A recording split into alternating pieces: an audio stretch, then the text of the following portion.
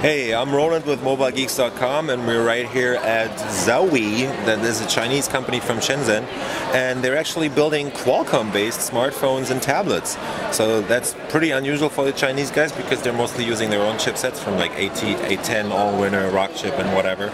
But this is actually Qualcomm, and this one's special because it does, sure, look kind of like a Galaxy Note, but it's actually different because it's only a 5-inch display. It's got 800 by 480 WBGA resolution, 512 megs of RAM, and 512 gigs of flash on board, but they can actually put in 4 or 8 gigs of flash. And the special thing about this is it's actually a dual-core Qualcomm chip in there, so that's running 1.2 gigahertz. It's the same as in the Huawei MediaPad or something, I heard.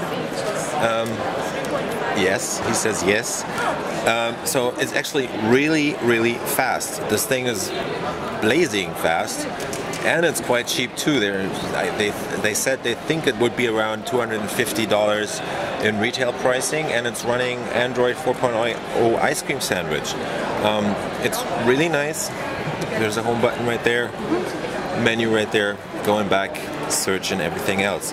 There's a camera on the front that's actually got a 0.3 megapixel resolution. There is one on the back too, and it says, as you can see, 5.0 megapixel and an LED flash.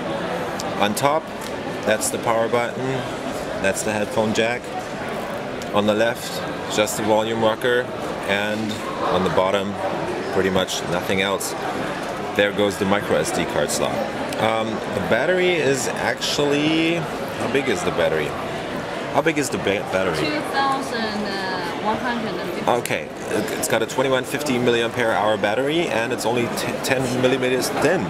So this is the Zowee M5020X Galaxy Note lookalike with a Qualcomm dual core at 1.2 gigahertz. I'm Roland with MobileGeeks.com at IFA 2012. See you later.